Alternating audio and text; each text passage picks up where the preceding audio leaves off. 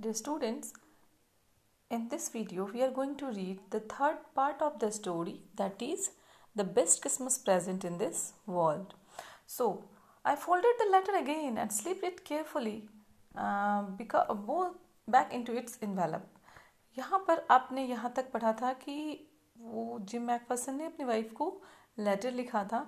Now here I means the narrator of this story. Narrator कहते हैं कि he folded the letter again and slipped it carefully back into its envelope. Narrator ने उस letter को दोबारा से एक envelope में रखा. I kept awake all night. और मैं पूरी रात जागता रहा. By morning I knew what I had to do. और सुबह तक मुझे पता था कि मुझे क्या करना चाहिए. I drove into Bridgeport, just a few miles away. कुछ ही दूरी पर ब्रिडपोर्ट था जहाँ मैं गया. I asked a boy walking his dog where Copper Beach was.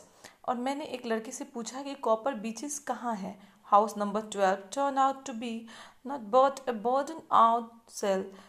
House number 12 जो था वो एकदम से it was destroyed by fire. You can see burned out. ये पूरे तरह से क्षतिग्रस्त हो चुका था.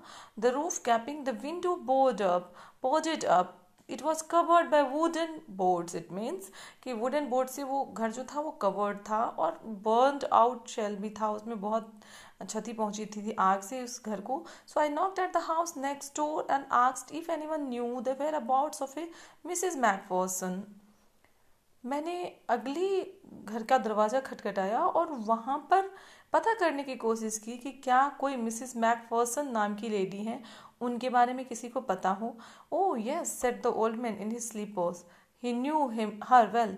एक ओल्ड मैन थे, जेंटलमैन थे, उन्होंने मुझे बताया कि हाँ मैं उसे जानता हूँ. A very old lady, A lovely old lady, sorry, एक बहुत ही प्यारी सी ओल्ड लेडी हैं वो. ही टोल्ड मी, उन्होंने बताया. ए bit model headed.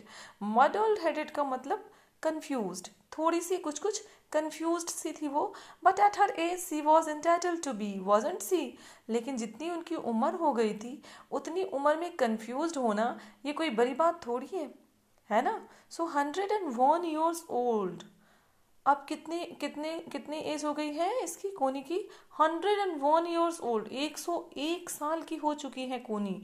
So she had been in the house when it caught fire. वो उसी घर में थी जब आग लगी थी. No one really knew how the fire had started but it could well have been it could well have been candles. लेकिन ऐसा लोगों को लगता था कि कैंडल्स की वजह से आग लगी होगी. सी used candles rather than electricity. वो इलेक्ट्रिसिटी यूज़ नहीं करती थी यानी, बल्कि कैंडल्स यूज़ करती थी. Because he always thought electricity was too expensive. क्यों? क्योंकि कोनी को लगता था कि जो इलेक्ट्रिसिटी है, जो बिजली है, वो बहुत ज़्यादा एक्सपेंसिव है. इसलिए वो क्या यूज़ करती थी?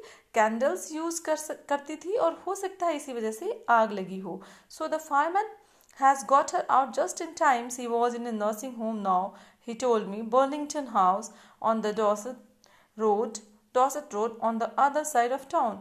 और उस बुजुर्ग ने मुझे बताया कि अब जो है वो एक नर्सिंग होम में एडमिट है. बर्लिंगटन हाउस जो है वहाँ पे, और वो डॉर्सेट रोड पे है, अदर साइड ऑफ टाउन, शहर के दूसरे हिस्से में. तो यहाँ तक आपने पढ़ा. अब आगे की कहानी नेक्स्ट वीडियो में. Thanks for watching.